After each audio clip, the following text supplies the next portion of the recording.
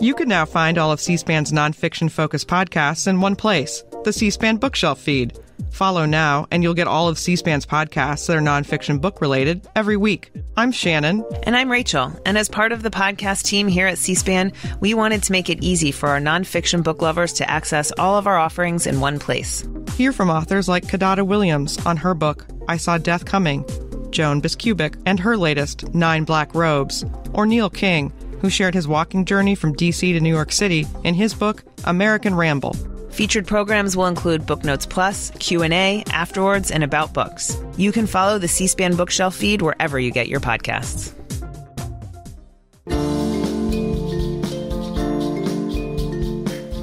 Between 1810 and 1850, the Underground Railroad helped to guide 100,000 enslaved people to freedom. That's according to estimates from National Geographic magazine. I'm Shannon Rice, the podcast producer here, and this week the Lectures in History podcast examines the Underground Railroad. Norfolk State University history professor Cassandra Newby-Alexander discusses the history of the Underground Railroad to help enslaved people before the Civil War. Class starts after this. Hello, everyone. I'm Cassandra Newby-Alexander, and welcome to the History 335 online class entitled African American History to 1865. You all have been with me for the entire semester. I appreciate your support and, of course, your attention. Now, I have the honor to present one of my favorite topics. Today's lesson is on the Underground Railroad. And I have entitled this particular lesson, Escapes from Worthless Sots, Agency, Identity, and the Underground Railroad. Now, I'm going to tell you in just a minute what the word sot refers to. But before I do, I want to really kind of highlight what is the history of the Underground Railroad. Now, a lot of you have heard a lot of myths about the Underground Railroad. You've heard that one of the myths is that people used the quilts as a way of communicating information to people, hanging out certain quilts outside of their homes, and somehow people would pick up these messages about where to go to find routes of escape. Well, that's utter nonsense, that the quilts never really existed in that way.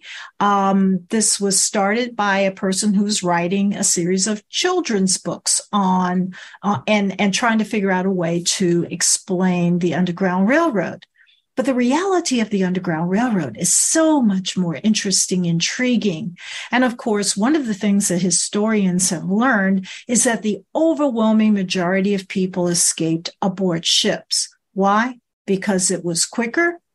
It was less dangerous in that you did not have to go through different landscapes. You did not have to go onto different plantations or through a variety of different states.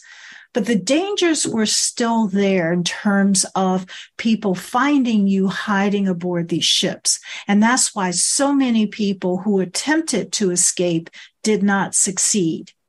Here in Norfolk, in the Hampton Roads area, they had an inspection station that all of the ships had to stop at. And that inspection station today is where we have the historic Fort Wool, sitting in the middle of what we call the Hampton Roads, which is a body of water where all the rivers pour out into the mouth of the Chesapeake Bay. And 7 miles from the Chesapeake Bay is the Atlantic Ocean.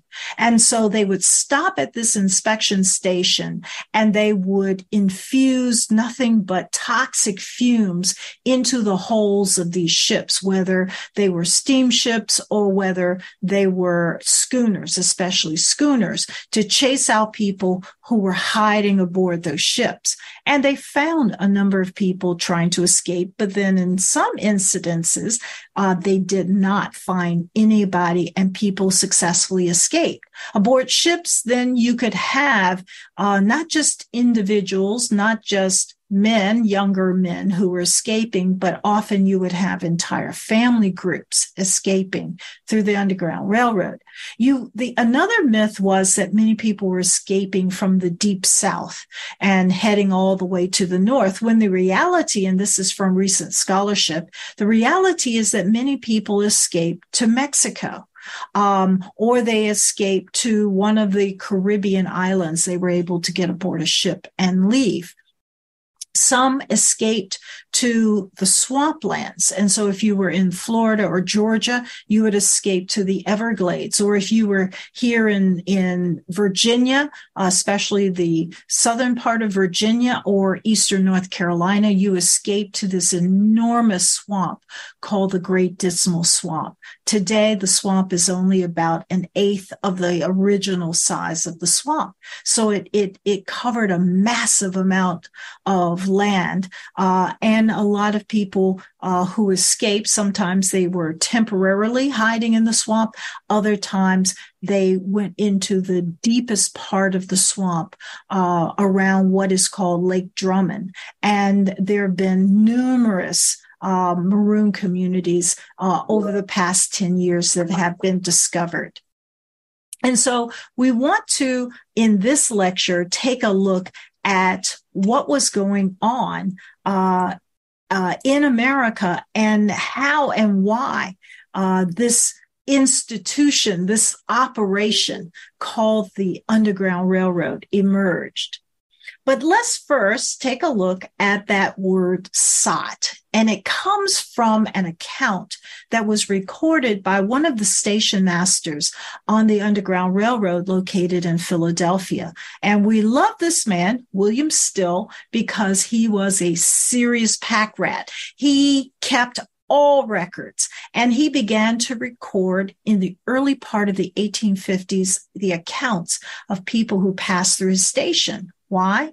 Because one time when he was talking with one of the young men who had passed through his station, he found out that this young man who had escaped was actually his long-lost brother, who had been sold away from the family a few years before his parents, William Still's parents, escaped. And so he found out about this older brother, and that made him want to make sure that he recorded every single account in the hope that people, once slavery was over, that people would be able to reconnect with their family members.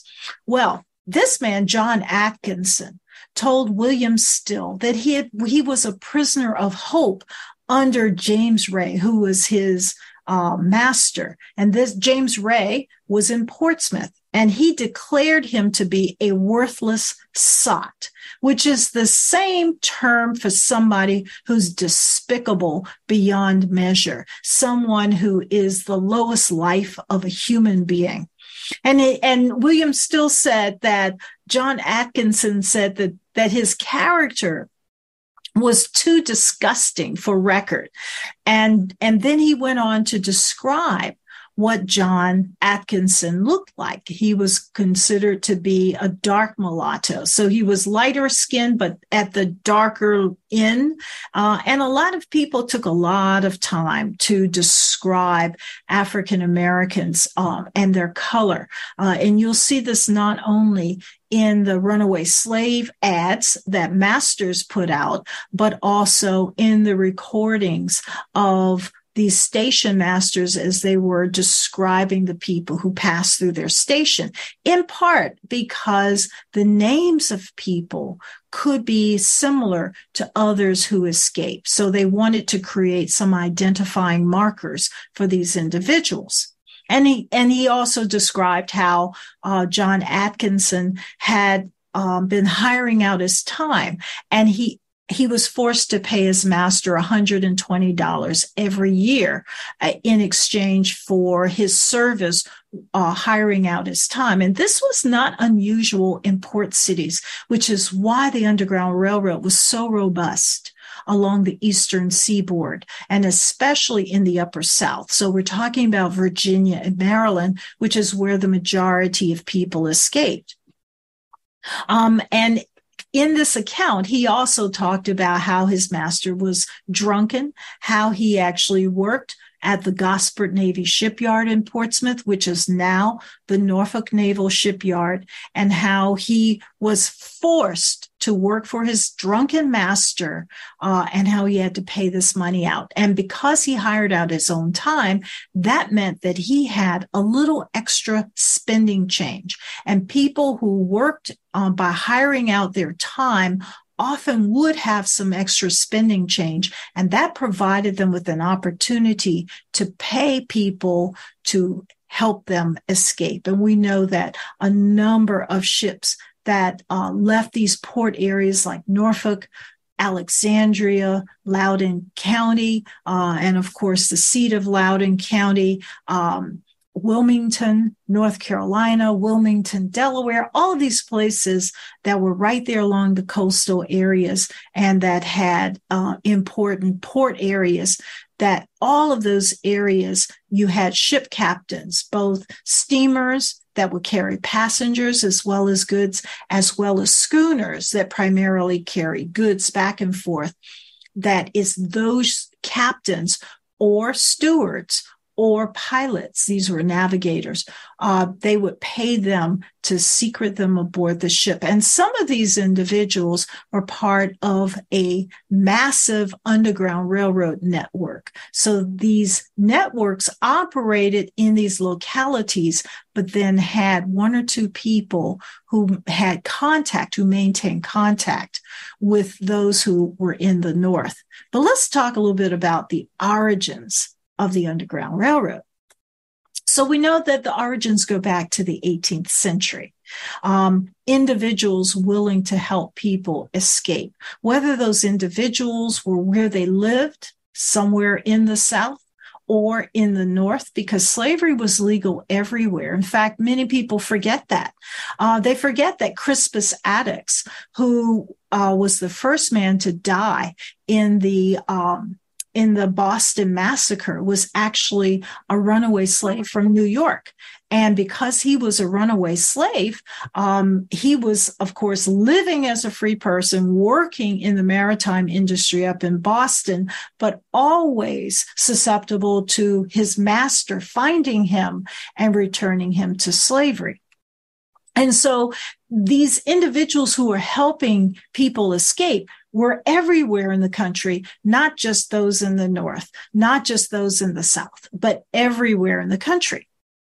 But after the American Revolution, when America set forth the ideas of freedom, of liberty, of equality, that all men are created equal, and in the Declaration accused England of forcing slavery onto them, these ideals took root in a number of people's minds, and they believed that these ideals were how America should function.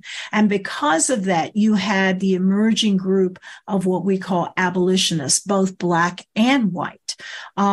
Some people also were propelled by a religious movement called the Great Awakening. And that movement inspired so many people to look at slavery and say, this is wrong. This is against God's rules and ordinances. The Holy Spirit tells me that holding a person as a slave is wrong, and therefore I can no longer be a slaveholder. And so you would see countless efforts to have manumission laws passed. And so we would see places like Virginia pass a manumission act. We would also see other places begin to get challenged, like Massachusetts. These individuals, and there was an enslaved woman who challenged Massachusetts and the slave system and actually won in court. So you would see this movement, this sort of abolitionist movement bubbling up from the ground and coming up and changing the landscape of America. But one of the first accounts that we would see is something mentioned by George Washington, who was complaining in 1786 that a group of Quakers from Philadelphia were helping an enslaved person escape from Alexandria, Virginia. So there was tremendous concern because, of course, George Washington was a large slaveholder, and he wanted to maintain not only the system of slavery in the country, but especially in his home state of Virginia, but he also wanted to protect the rights of slaveholders.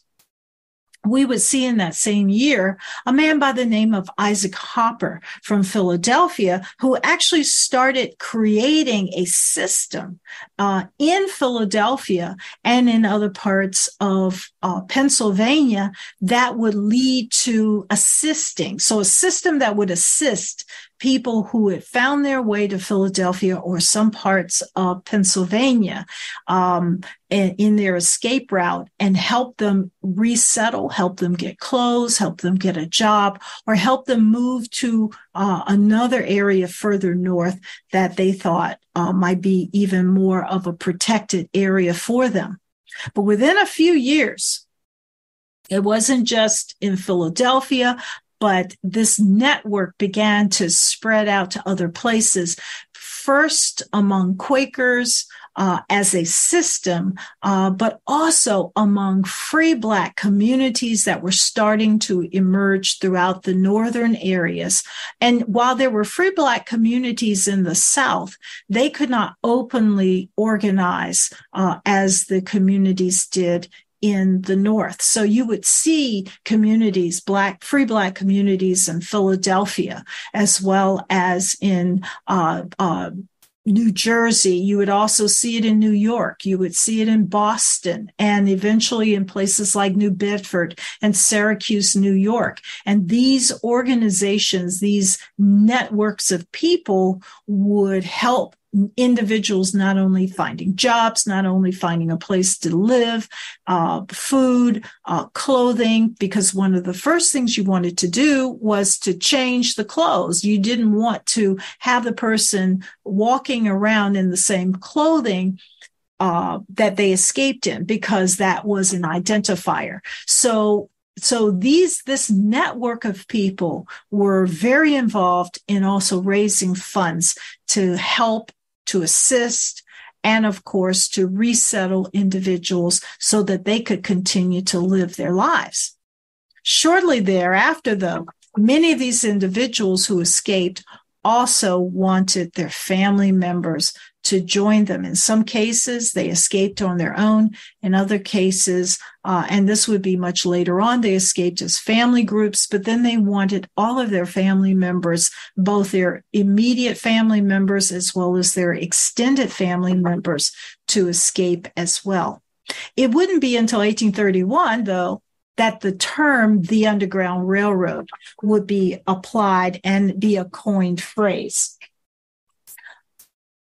Well, Blacks actually contributed, as I've indicated, far more to the Underground Railroad than had been reported by earlier historians. We had lots of historians writing about the Underground Railroad for 150 years at least, but they left out African Americans until perhaps the last 30 or 40 years.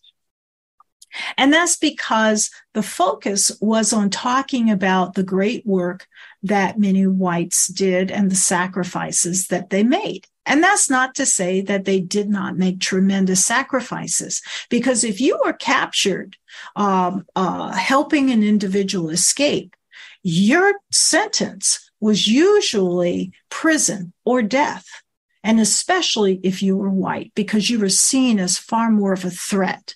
For a free Black, your sentence was prison and or enslavement.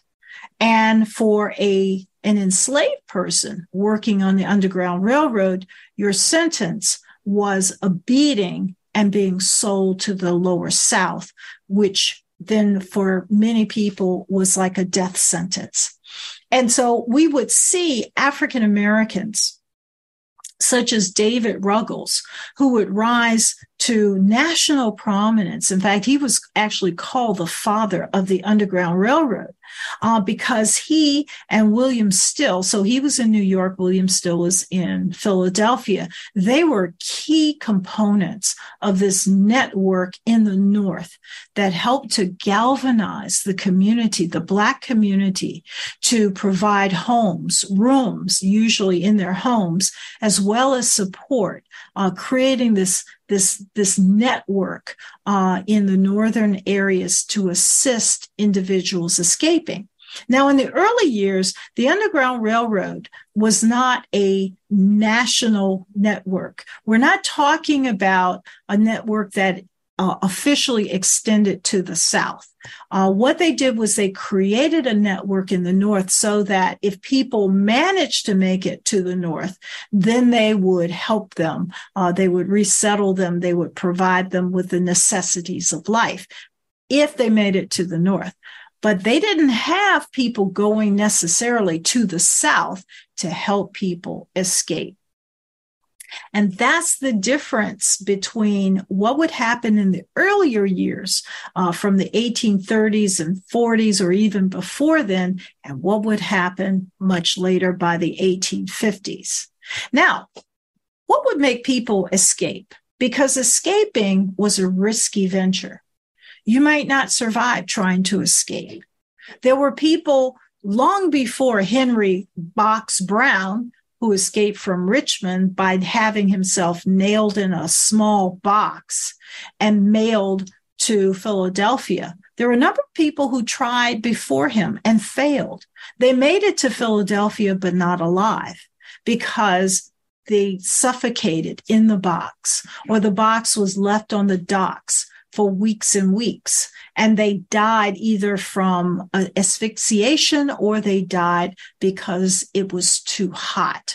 Or maybe they had been turned upside down and they died because of the medical conditions of being on your head for days on end. And so what would propel somebody to escape? If you escaped and your family did not accompany you, they often paid the penalty. They paid the price. There were many accounts of men who escaped and they hoped to escape and then managed to get their families out later. But when they first left, their families, especially their wives, were usually brought in for interrogation and beaten. Some of them never survived those beatings. And so what would propel somebody to escape because the retribution was often harsh? Well, it had a lot to do with how they were being treated, this harsh treatment. And you will see account after account after account of how people said they could not take it anymore, that they were no longer willing to endure the hardships of their master's whims. And so it was the harsh treatment. Another reason was separation from family. When Henry Brown escaped from Richmond, he escaped because he tried 3 times to purchase the freedom of his wife. His beloved wife was eventually sold from him, and he was heartbroken. The money that he had raised to purchase her was stolen first by the owner, and then by an attorney that he was trying to use as a liaison to help him.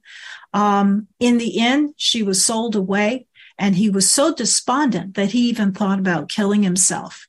And then he had an aha moment that perhaps if he escaped himself, went to the North, he would be in a better position to try to find her. Of course, that did not work out for him. He never did find his beloved wife.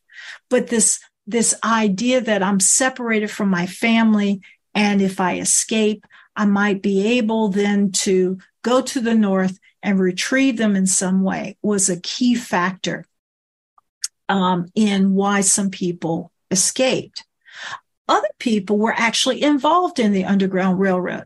We know that a number of enslaved people, as well as free Blacks in the South, were conductors on the Underground Railroad or agents.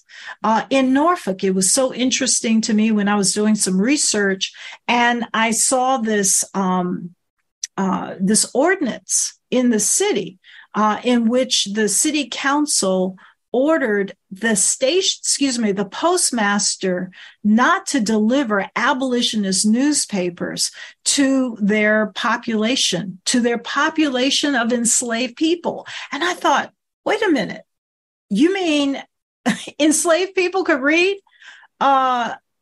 They had extra money. They actually had subscriptions to abolitionist newspapers, and you were delivering those newspapers to the enslaved population who were legally not supposed to be able to read and write.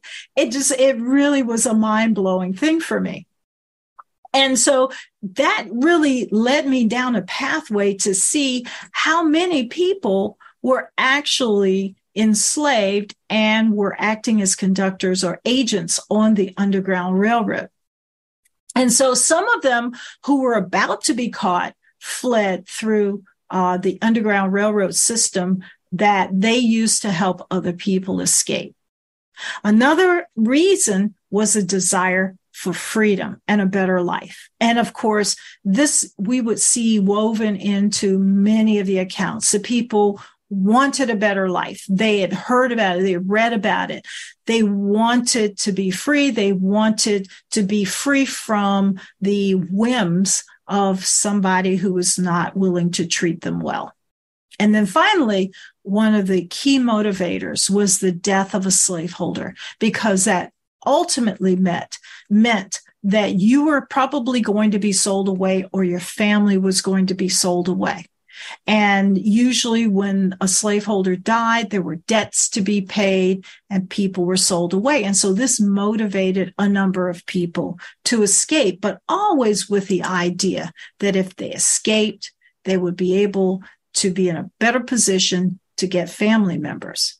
Now, I wanted to show you this map because this shows you the main area where a lot of Underground Railroad activity occurred, all going all the way up to the north because of the Chesapeake Bay and because of all of these major rivers that flowed into the Chesapeake Bay, which of course would flow into the Atlantic Ocean, and how these rivers and these creeks and of course, the Bay played a major role in helping people to escape from slavery because they were escaping aboard ships.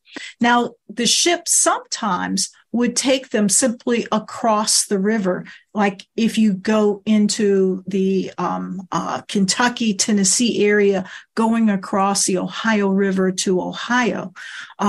So you had to flee by land to a certain point, and then after that, you would flee aboard ships. One of the, I think, significant parts of the film Harriet, about Harriet Tubman, a film that was released a few years ago, showed that Harriet Tubman not only fled on foot, but she fled across water and she fled aboard ships that were operated by men, African-American men who were seamen aboard the ships, and they called them blackjacks. And these men were operating schooners primarily, traveling, transporting goods from one point to the other. And that brings me to another point I wanted to mention, and that is the predominance of African-American men in the maritime industry. We know that many African-American men were oystermen, were fishermen, but they were also seamen. They worked aboard these ships, helping to transport goods back and forth or loading them from the on and off the ships at the docks. Men such as Crispus Attucks, but others were actually also pilots, as well as ship's captains, stewards, working aboard both schooners and steamships, and some of them actually owned their own schooners. You also had African-American men who were ferrymen, because along the eastern seaboard there were so many rivers and streams and creeks and so forth, that ferries were a constant necessity as people traveled back and forth. And so this map kind of gives you an idea of how important the waterways were. Now, historian Wilbur Siebert was the first one who really started giving us an idea of the Underground Railroad and these safe houses in the North. Of course, he focused primarily on the whites who operated safe houses. He only mentioned a few blacks in his account, and this helped to frame this narrative that the abolitionists and those working on the Underground Railroad were predominantly white because of his book, and because of the emphasis he put in the book. But he did include a number of accounts of African Americans who were involved in the Underground Railroad, not just as passengers on the Underground Railroad, but as active workers on the Underground Railroad. But you had one recent book, and by recent, I have to put quotes around it. It came out in about 2005, and that was Fergus Bordewich's book, Bound for Canaan, in which he tried for probably the first time to pull together a lot of these narratives from all over the country. And by all over the country, I'm not talking about past the Mississippi River, because that territory beyond from the Mississippi River to California was still dominated by Native peoples. And so the country really focus all of its attention on that territory from the Mississippi River to the Atlantic Ocean.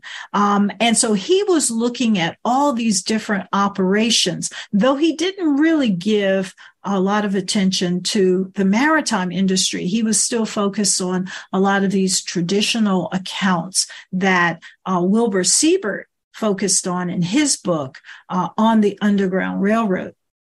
But it's still an important attempt to look at the Underground Railroad much more broadly and to pull together some of these incredible accounts, both from blacks and whites, who are working to help people escape.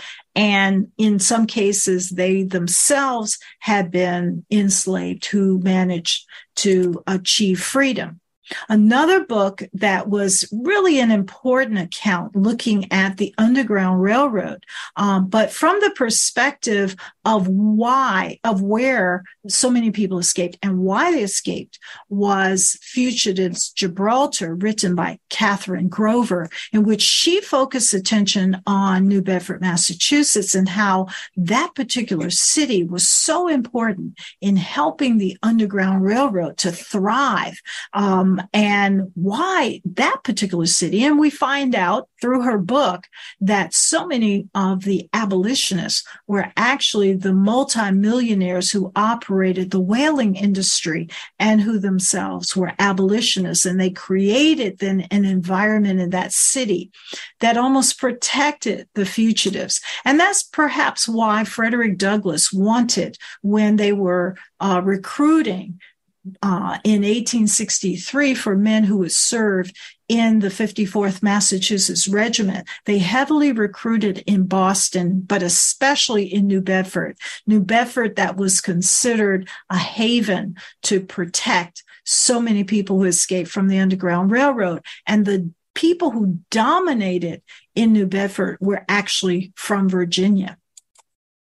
And then, of course, we had Eric Foner's book, Gateway to Freedom, that was published in 2015, that highlighted even more of the importance of some of these African-American networks, such as the one in New York, focusing attention on some of the lesser-known people so that he didn't continue to recreate or retell these stories about these abolitionists that we all knew about, or these workers on the Underground Railroad that we all knew about, or the handful of people like Frederick Douglass and Harriet Tubman who escaped. But rather, let's look at a lot of these other individuals and let's start talking about how they gained their freedom and the different routes that they took, as well as including where they ended up. And after the 1850 Fugitive Slave Act was passed, many were encouraged to go to Canada,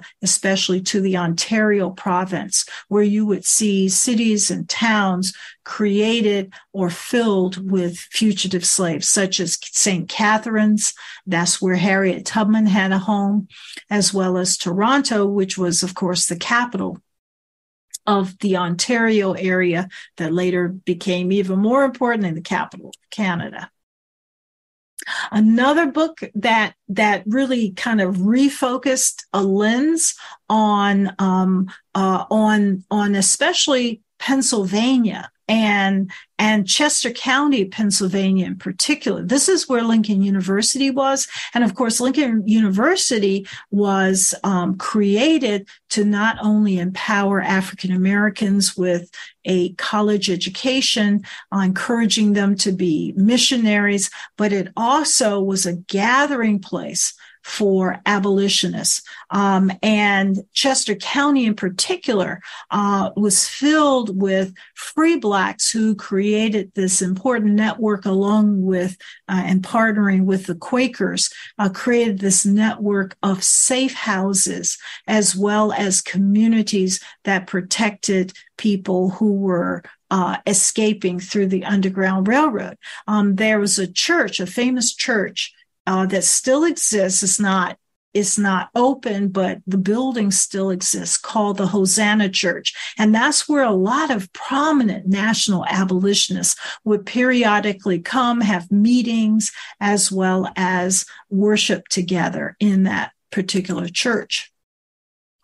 The most recent book, Timothy Walker's Sailing to Freedom, that includes at least 10 articles looking at the importance of the maritime industry in the Underground Railroad and how that landscape was an important reason why the Underground Railroad was perhaps most successful using sailing vessels. And so if you're interested in the historiography of looking at the Underground Railroad, these are the books to really pay attention to, because they bring an important lens to the Underground Railroad, aside from the stereotypes that still keep populating our planet.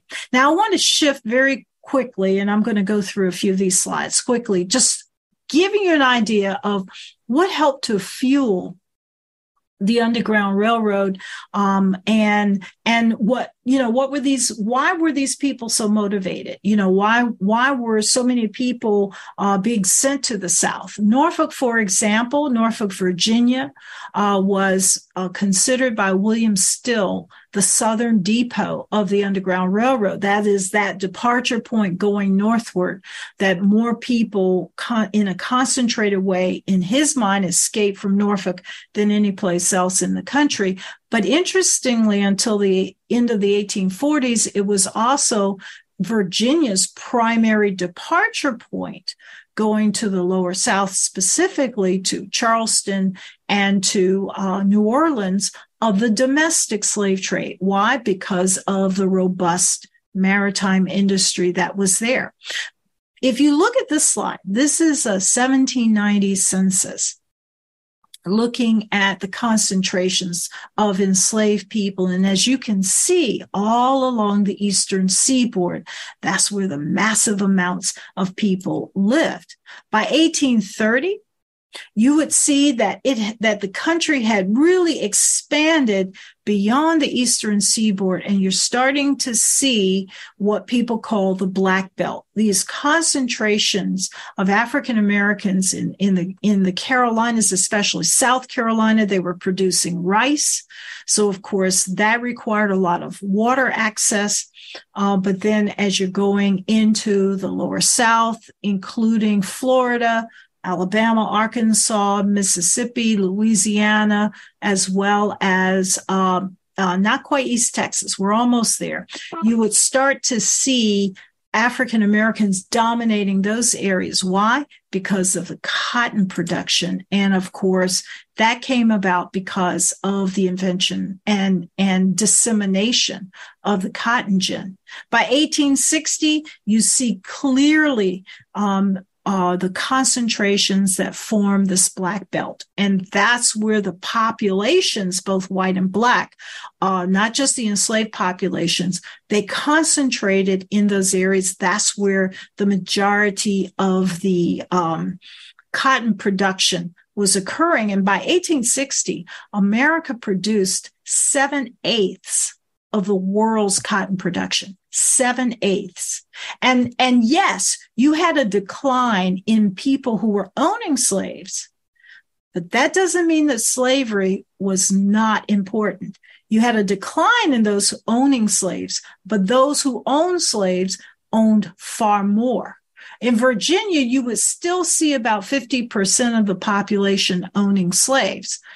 You would see a significant difference in other states, such as Louisiana, South Carolina, where at most maybe 10% of the people own slaves. But those who owned them, the 10%ers, they owned the overwhelming majority. So what you're seeing is the beginnings of big business, of corporate America. In fact, many historians have said that the institution of slavery and the products that were produced were America's first big business, the first corporate business in America.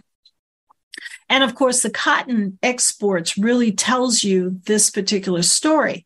But what we know about the Underground Railroad is that most of the people were not successful in escaping from the lower South, not unless they were in or could get to a port area.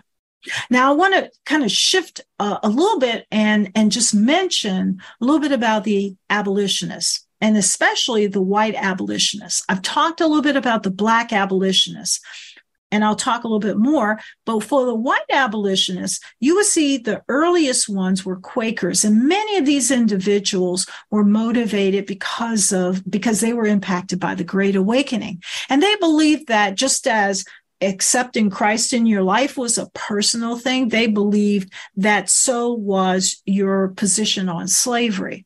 They thought that it was wrong to own slaves, but they didn't feel that they should enforce that particular idea on other people. And so these pre-1830 abolitionists, white abolitionists, were not pushing to end slavery across the board, but rather to make it easier for people to free their slaves if they wanted to. And we would see a movement in the latter part of the 18th, early 19th century to facilitate that. For example, Virginia in 1782 would pass a Manumission Act allowing individual slaveholders to simply petition the court saying who they were going to free, why they were going to free them, and when they were going to free them. And then they were freed. But by the early part of the 19th century, those same states that had passed Manumission Acts were pulling back on them and making it,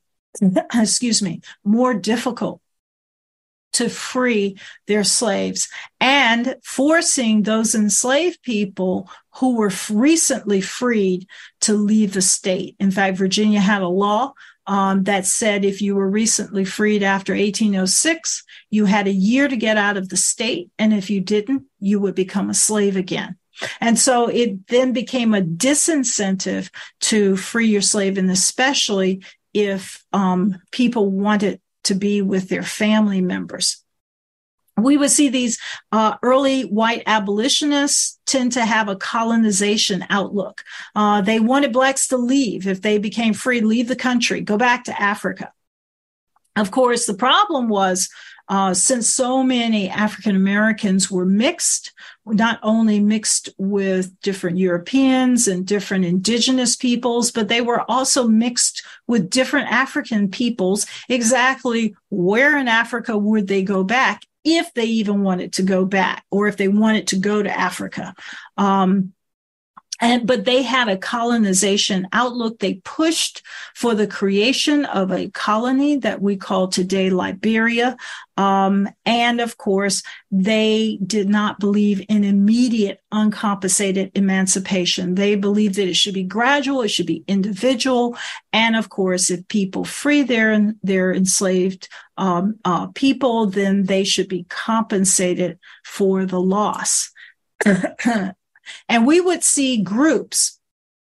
These are just a few examples, like the Pennsylvania Abolition Society that was created in 1775 that aided free blacks in court, that drafted petitions to end slavery, that disseminated information about anti-slavery activities. We would see another one, New York Manumission Society, doing the same thing, helping blacks to be educated. So even though many of them were not, they were gradualists, they were moderates, they still provided some assistance to free blacks, but they were not at all interested in free blacks being a part of their organizations for the most part.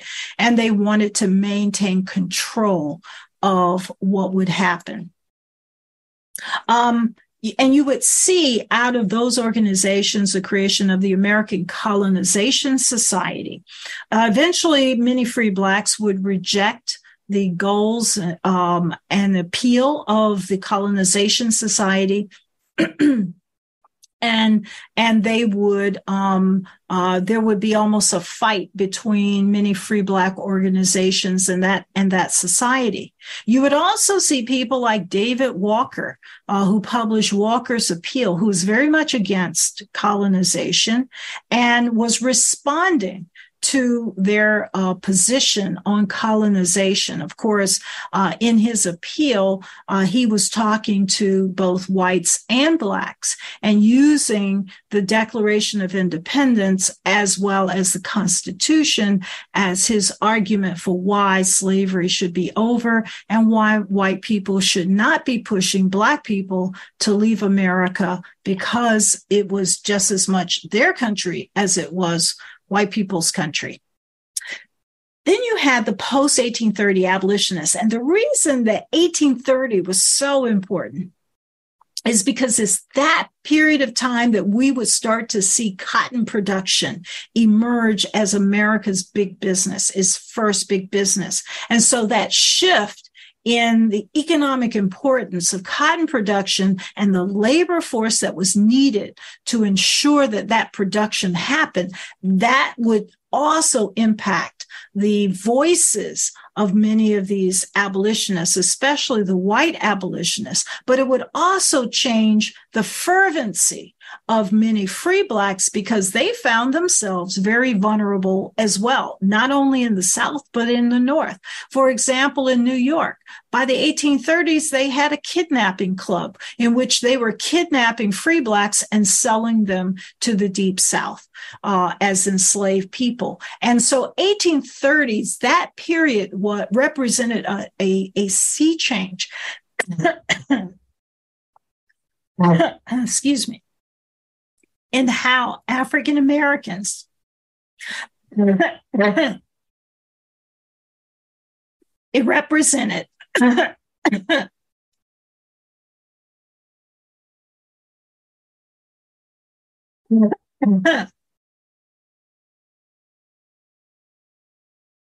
it represented a sea change in how African Americans would be seen in this country. Excuse me. Having a moment here.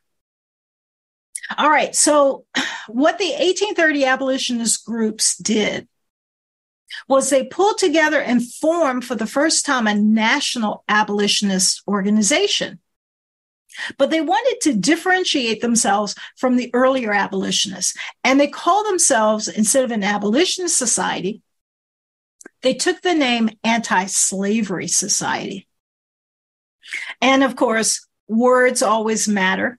And they were distancing themselves really from the more moderate approach that earlier abolitionists had.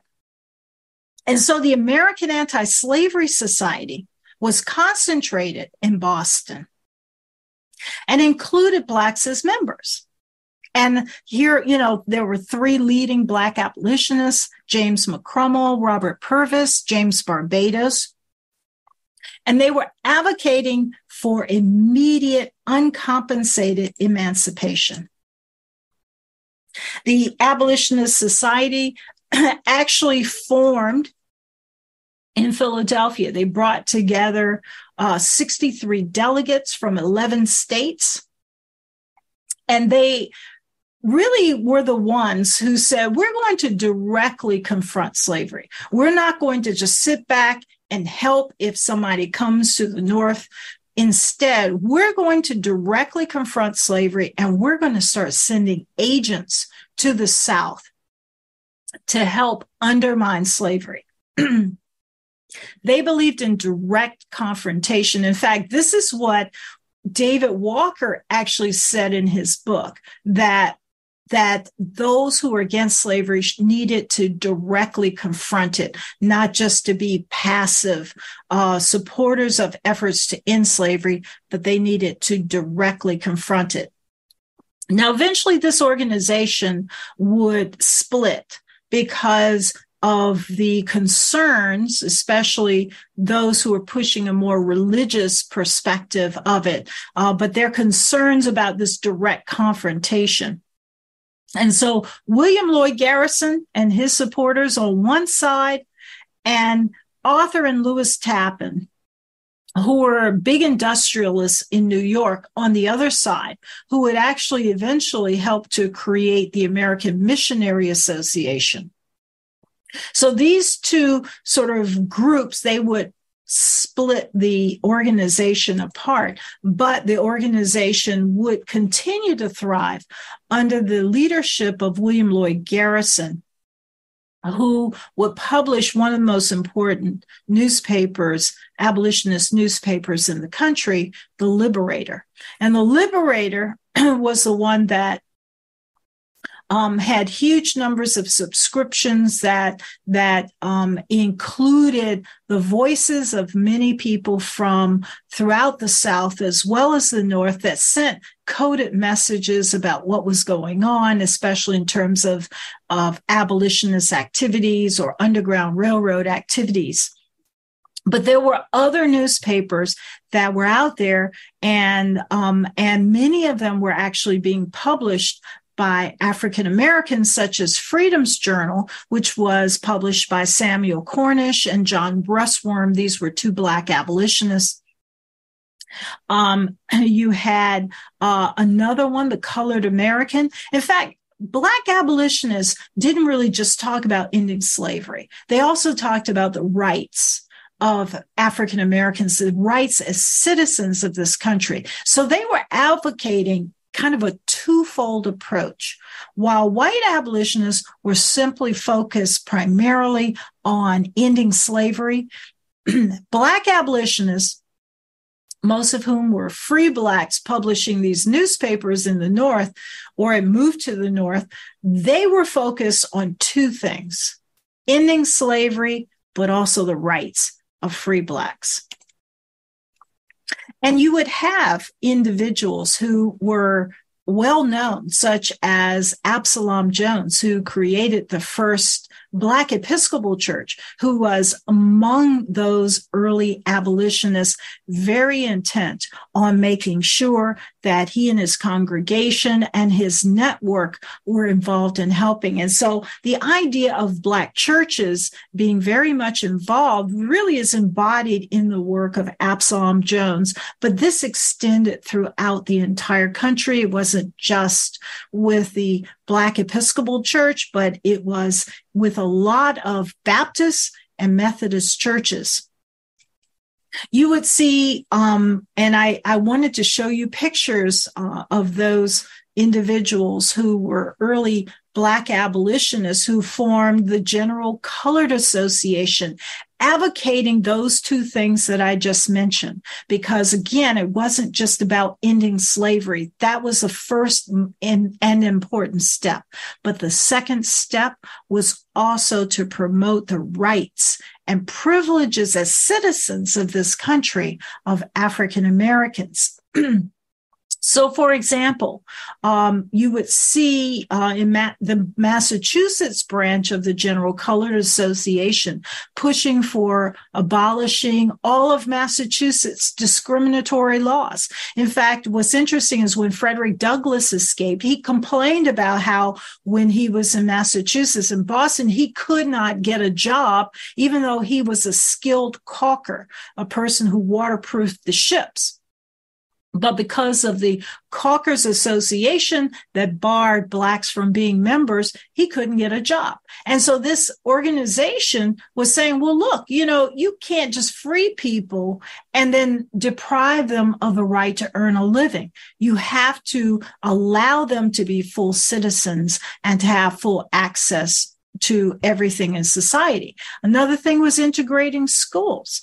These public schools, these were public dollars, and so there should not be a prohibition about blacks becoming part of these public schools, and abolishing any prohibition to interracial marriages, as well as uplifting the community in many ways. And so here are a few pictures of some of the most prominent Black abolitionists in the country. Of course, we have Paul Cuffey, who was one of the earliest Black millionaires who owned his own shipping line in New Bedford, or William Wells Brown, or Henry Highland Garnett, Charlotte Fortin Grimke, Frances Ellen Watkins Harper, also known as E.W. Harper, whose most famous poem, Bury Me in a Free Land, was so powerful. In fact, I want to just recite the opening lines to that. She says, "Make me a grave where you will, in a lowly plain or lofty hill. Make it among earth's humblest graves, but not in a land where men are slaves." And so it is a powerful poem. I encourage you to look it up and to read it yourself. And it's these kinds of poems, songs, writings that help to transform the way people thought about slavery. Solomon Northup, he was kidnapped into slavery in the late 1830s. Got his freedom after 12 years. And it was a hard-fought battle by the 1840s, and published his book called 12 Years a Slave to talk about the horrors of slavery and how free blacks were being kidnapped into slavery, and the business side of slavery that was so devastating. Or Marianne Shadd Carey, who started the newspaper, The Provincial Freeman, that she published out of Toronto in Canada, which was an abolitionist newspaper. Or Harriet Tubman, who managed to be something of everything. She was not only a fugitive slave, what I call a freedom seeker, but she was also someone who decided to be a conductor, a very effective conductor on the Underground Railroad. But she didn't stop there.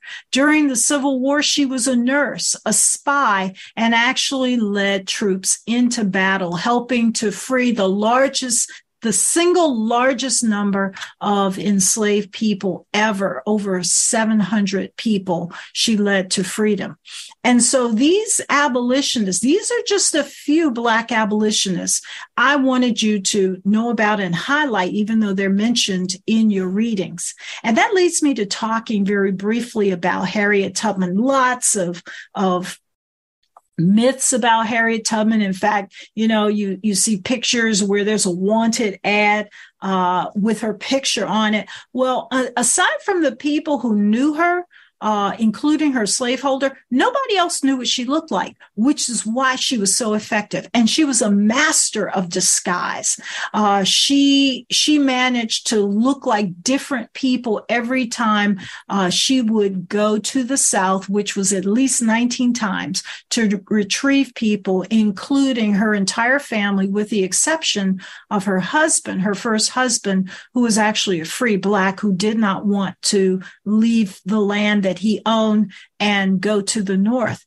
We know that she suffered a traumatic head injury, which may have resulted in why she never was able to learn how to read and write. But she knew the landscape. She knew how to read the landscape. She knew how to read people, and she knew how to read the stars. And she used especially the waterways in her quest to not only get her own freedom, but the freedom of hundreds of other people.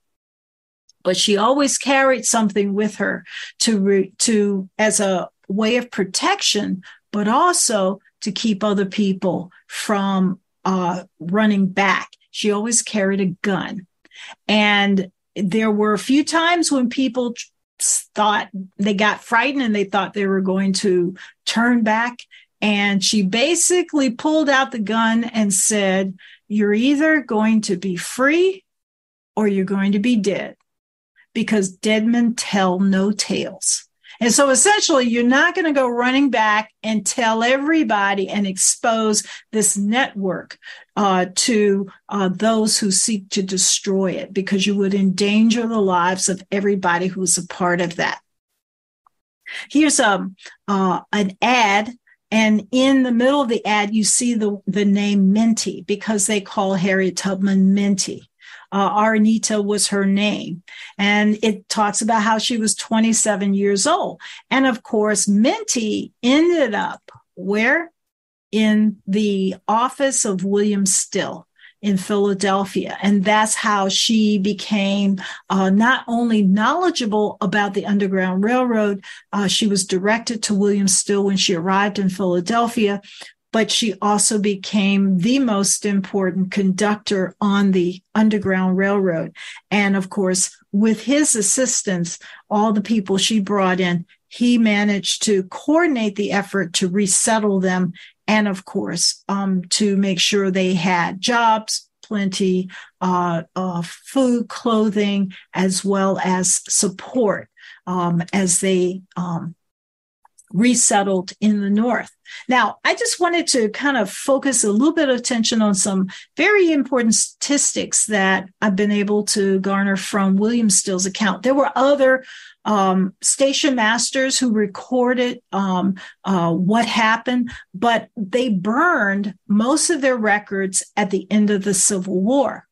William Still did not, because his goal was to use his records to reunite all these individuals who had fled with their family members. And so he actually, during the Civil War, he actually hid all of his records in a cemetery in Philadelphia, especially when he thought that the city might be overrun by the Confederates.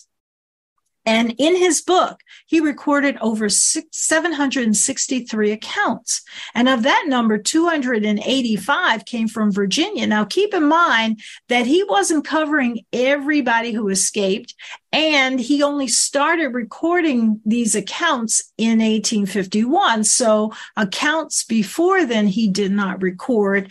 And those accounts after 1860, he did not record. And there were still freedom seekers throughout the Civil War and the months leading up to the Civil War. So there's a lot that he did not cover, but this kind of gives us insight. 350 out of those 763 accounts came from Maryland. Why? Because Maryland was contiguous to Pennsylvania, and that made it much easier for people to escape to that area. 42 came from Delaware. And then there were a few other states, including Washington, D.C. And so I also mentioned, for the city of Norfolk, 102 escaped from Norfolk. But those who escaped from Portsmouth and from Richmond actually passed through the Norfolk station. So some of them were recorded to have actually left aboard ships in Norfolk, even though they may have been from Richmond, Petersburg, or Portsmouth. And so these accounts were really important in helping us to understand. Now, I wanted to also just show you this entry in William Still's journal, where he talked about Harriet Tubman, and he talked about so many other people in this particular journal, what is called Journal C, which is truly important. And one thing I want to say about that is that he had a son who understood the value of what his father did. And instead of throwing his records away after his father died, he gave them to an archive to preserve. And that's why we know many of the stories today that we didn't know about before, because that archive kept that material and has now pulled it out for people to understand. And just to quickly talk about Harriet Tubman again, while she was operating, she became the Moses of her people because the slaveholders were so angry about her effectiveness that they were publicizing a lot of the escapes that she was implicated in. Now, some of them she actually didn't do, but any escapes after a while, people thought, oh, it must be this woman, this Moses, what they call Moses, who's helping people escape. Now, there were other people. There was a man by the name of John Fairfield, who was from the western part of Virginia, who was also a notorious conductor. This is a white man whose family was a prominent slaveholding family. And he was so angry about slavery that he managed to make sure that all the enslaved people on the plantations that were owned by his family members successfully escaped. And he used different disguises to help these escapes. There's a reference to him dying and being killed, and they're saying he was trying to foment a slave revolt, but probably he was captured trying to assist a number of people escaping from Virginia and going up to Canada. But he also was quite effective. And what propelled people up to Canada? It had to do with the 1850 Fugitive Slave Act. Now, there were other Fugitive Slave Acts that had been passed by Congress. And of course, the Constitution, the 1789 Constitution, had a fugitive slave clause.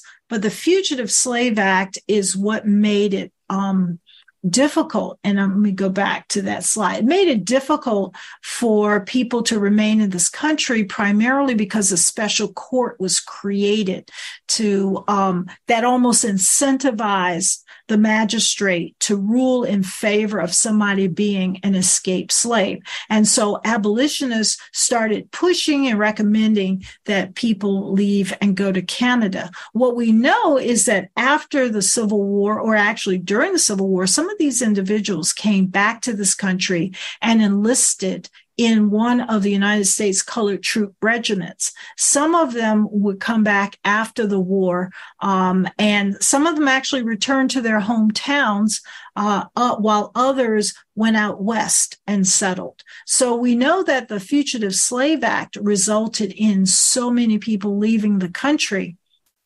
but the end of the Civil War brought so many back. Now, how did many of them escape? I mentioned, schooners, and I mentioned steamships, and I wanted to show you a few pictures of some of the most prominent steamships, and especially steamships that had stewards or one of the seamen helping to hide a freedom seeker aboard the ships. And usually their special compartment was a little tiny access space, often over the boiler. So it wasn't a pleasant ride going from, say, Norfolk, or going from Richmond, or going from New Bern, or Wilmington, North Carolina, or going from any of the other port areas in the South, going to Philadelphia, Boston, New Bedford, or Syracuse, New York, or any of the other places. But these individuals helped freedom seekers aboard these ships, and they left on regular time. So here from a Norfolk ad, You see the ships listed, you see the ship captains, and these vessels left on a regular basis. And you can look at some of the accounts and see when they left. And you can see on these ads, oh, yeah, I see they left on this particular date, coming up to Philadelphia or any of the other locations. Some of them left on skiffs, like in this picture, and the waterways that you see how rough it is. This is the Hampton Roads, the body of water where all the rivers pour into this sort of massive water hub.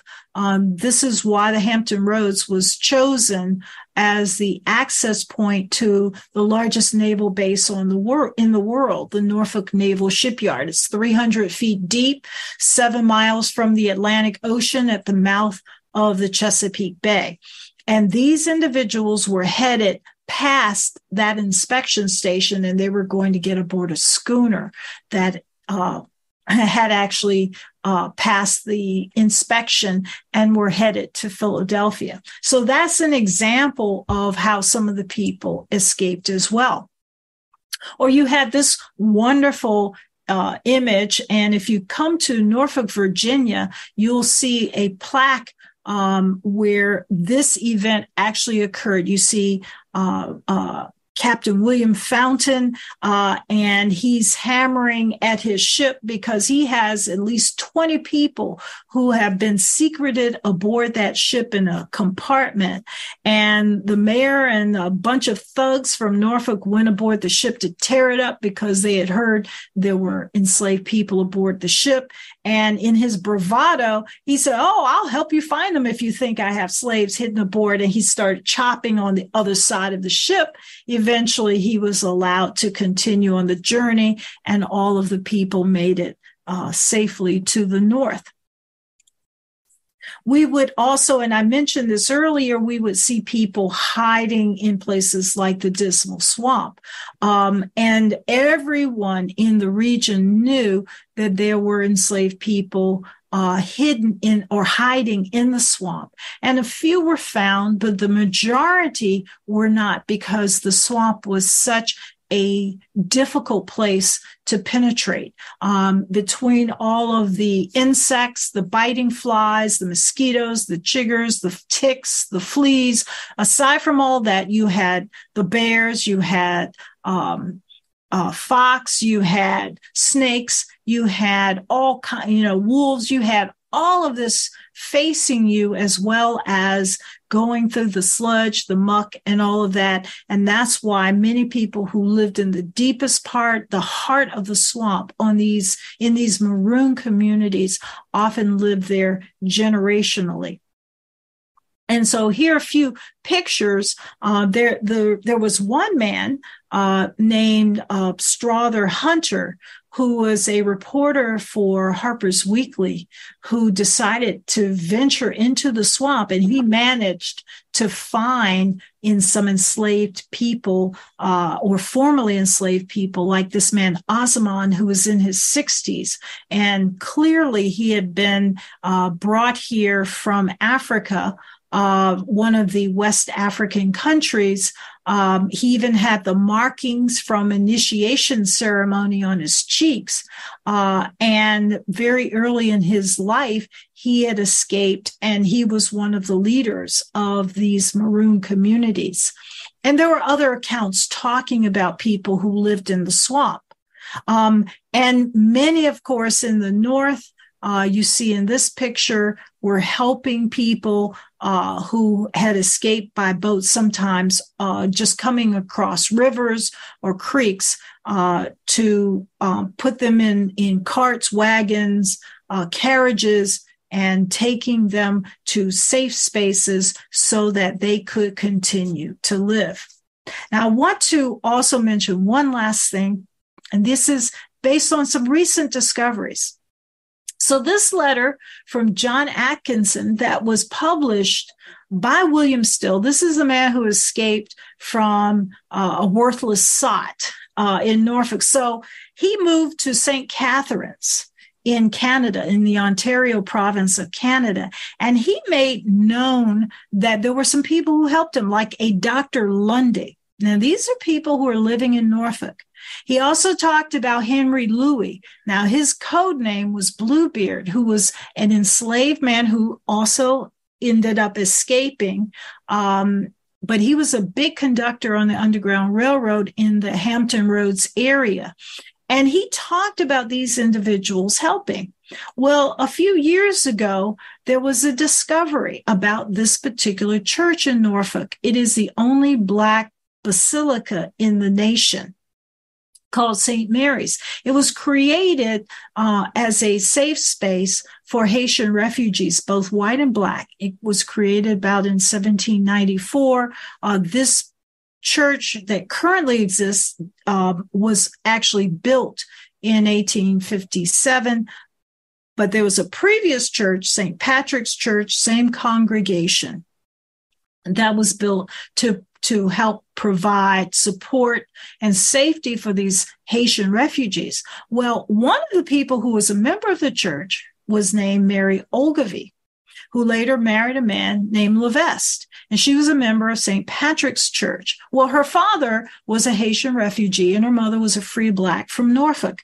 And she lived in this area, and eventually, when she was an adult, she purchased a little boy who was also a Haitian refugee. His name was Mark Rene de Morty. And she did not free him until he was almost 21 because of that law that required that all recently freed people had to leave the state. So she held him until he was able to go back and forth to Boston. And then, so she emancipated him.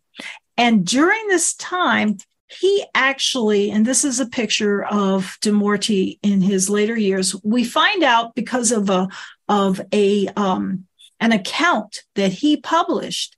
He used to work for a Dr. Harry Lundy, the same one that was mentioned by John Atkinson. And they were working to help people escape on the Underground Railroad. And then he picked up Lundy's work and worked for 4 years as a conductor on the Underground Railroad and keeping in touch with abolitionists, especially in Boston and in New Bedford. There was a letter that was intercepted by slaveholders in Norfolk, by officials in Norfolk in 1851, and he had to flee because it implicated him working. Well, one of the interesting things, not only is that his adopted mother, Mary Levesque, helped to get the plans that were stolen for the USS Merrimack, which became the CSS Virginia, first ironclad vessel. And of course, that sped up the construction of the USS Monitor, which was the first fully made ironclad vessel. Not only that, but recently, in the last few years, they discovered a tunnel in the church, and it's the only tunnel that's been discovered in Hampton Roads. No explanation for the existence of this tunnel. 3 feet wide, 4 feet deep, made of brick, constructed, according to the forensics of the brick, constructed sometime in the early 1840s. When the church was burned down, and they believed by abolitionists, not abolitionists, but pro-slavery people, the new church that was then renamed St. Mary's actually altered its architecture so as not to disturb the tunnel. And it was only when the church was renovating its sanctuary that they found this tunnel, and it actually had 2 parts to it. And the end of the tunnel led to a wharf, and the tunnel actually went firmly into the Black community. So it's interesting that even today, we're finding out more information about the Underground Railroad and its operations. That's how secretive it was, and that's how integrated into the community it was. I wanted to end with just showing you a few pictures. I've talked about William Still. I've talked about the Abolitionist Society that was there in Philadelphia, and he was the secretary of the Vigilance Committee of that Abolitionist Society. And this is a picture of where they operated. And of course, this is just a map showing you the location of Boston, New Bedford, always on the waterways, important port areas that not only brought the ships in, but created an environment and communities that help to protect and support the freedom seekers. And then finally, I wanted you to see in Ontario, these are some points of where African Americans would settle. And of course, in some cases, they would return back to this country after the Civil War in the hopes of finding freedom finally here in America. And so I wanted just to conclude our discussion with hoping that you will take the time to read more about this incredible subject on the Underground Railroad, and hopefully share this information with other people in your communities. Thank you all so much for attending this class, and I look forward to our next session. And thank you all so much for attending. Take care. Thanks for listening to C-SPAN's Lectures in History podcast. If you're interested in hearing more history, check out Season 2 of the Presidential Recordings podcast. The second season focuses on taped conversations between President Richard Nixon on topics ranging from the Watergate scandal to his nominees for the Supreme Court. The Presidential Recordings podcast is available wherever you get your podcasts.